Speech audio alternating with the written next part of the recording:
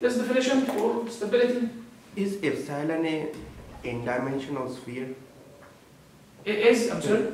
Is the epsilon and delta both are n-dimensional sphere? Like, yeah, they are radius of sphere.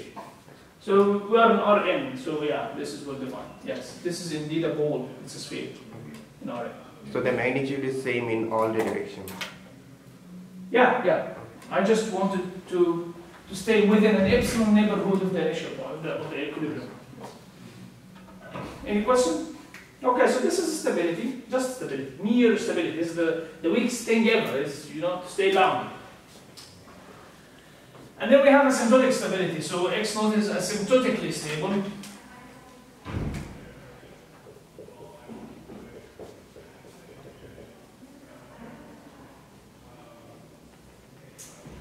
If it's stable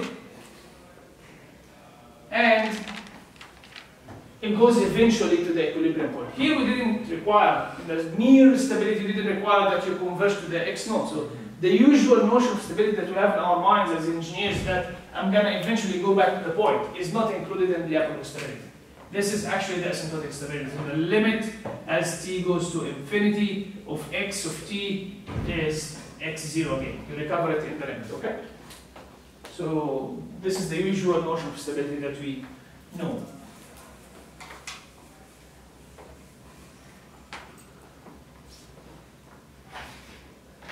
But we have examples that we go back, but it's not stable. So we don't want to do that. So we have examples, and I can give you some differential equations, very simple, that you start here, you go do crazy things and come back eventually as time goes to infinity to the point. We don't like that, okay? This is not asymptotic stability. Asymptotic stability is Lyapunov stability, so it's bounded, and you can control the bound. And we have asymptoticness in the convergence, asymptotic convergence. Then we have global, this property, you can make it global. So globally asymptotically stable. Or global asymptotic stability. So it's asymptotic stability, and you have global property in the sense that starts from anywhere in the domain, it's stable and it will converge to the point eventually. Okay. So it's like delta doesn't matter. Start anywhere and you will stay bounded and go eventually to the point. The last thing is, so x0 is exponentially stable.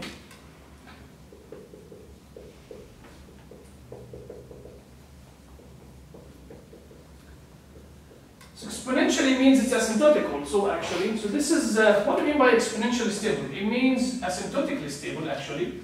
So we're going to converge. Asymptotic stability. But fast enough with exponentially fast convergence.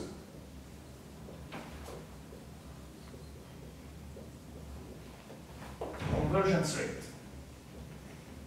Exponentially fast convergence, in mathematical words, it means that there exists a bound m, an exponent lambda, such that the response, the difference between the response and the equilibrium, so it decays exponentially fast, m e to the power negative lambda t times the initial disturbance, x of 0 minus x of 0. Okay? So the initial disturbance decays exponentially fast.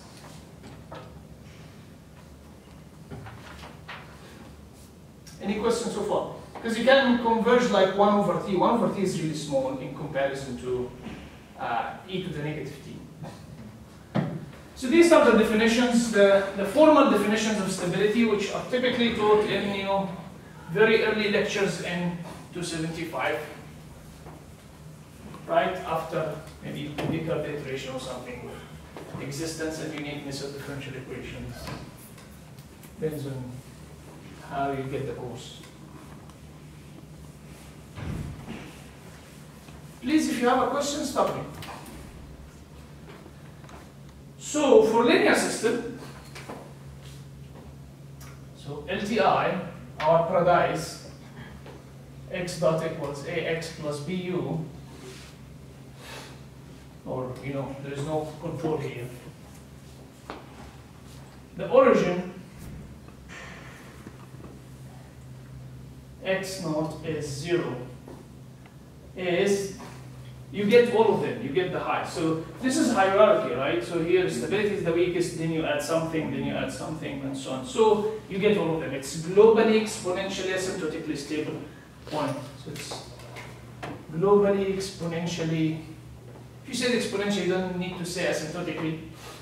Globally exponentially stable equilibrium of this guy, if and only if, so it's, you have a sharp condition, you have the best result. So if and only if the eigenvalues of the A matrix all lie in the open left half plane, they can be on the imaginary axis.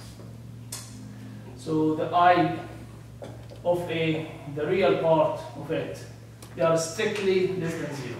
Okay? Any question? This is the very well known result. Okay. And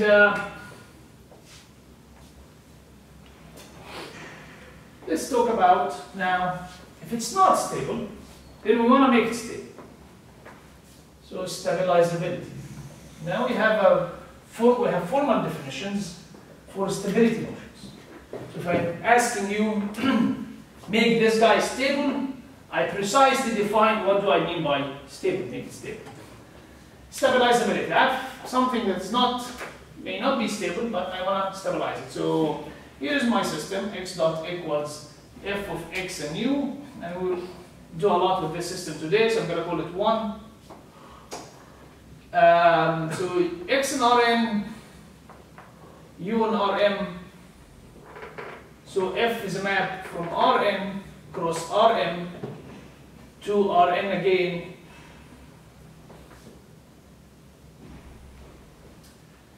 We have an equilibrium point, so f of x naught and 0 control is 0 in Rn.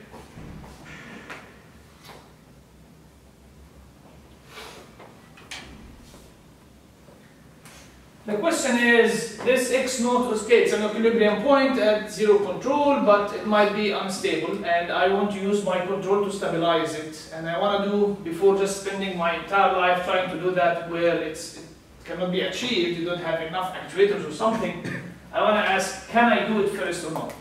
Okay? These 3 questions that we have in engineering usually, can you do it? If yes, can you do it optimally? If yes, then okay, how can I do it optimally? So this maybe entire course is just, can we do it or not? So stabilizability, can I do it or not? So does there exist a smooth feedback control law, so u is a function of x, such that x naught, this equilibrium that you want to stabilize, is an asymptotically stable equilibrium, which we define rigorously, asymptotically, right? Stable equilibrium point of the closed loop system, closed loop after you substitute by your control. So x dot now becomes f of x and u of x. The right hand side now is just a function of x, and if you have the right hand side as a function of x and have an equilibrium, we rigorously define what do we mean by asymptotic stability. Okay? This is the stabilizability question. Any question about that?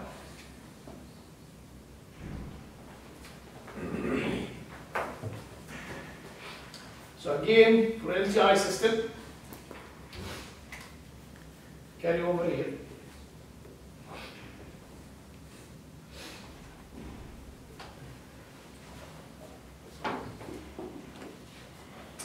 This guy, x dot equals ax plus bu, is stabilizable around the origin and any equilibrium. So one of the characteristics of the linear system is that all equilibria have the same characteristics, origin and the kernel of A. So, okay, this guy is stabilizable if and only if what? Anybody remembers? When can we make the linear system stable? If the uncontrollable part is stable. Yes. So if and only if the uncontrollable modes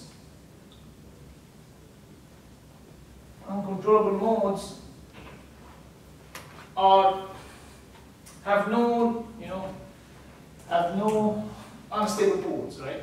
The uncontrollable modes are exponentially stable.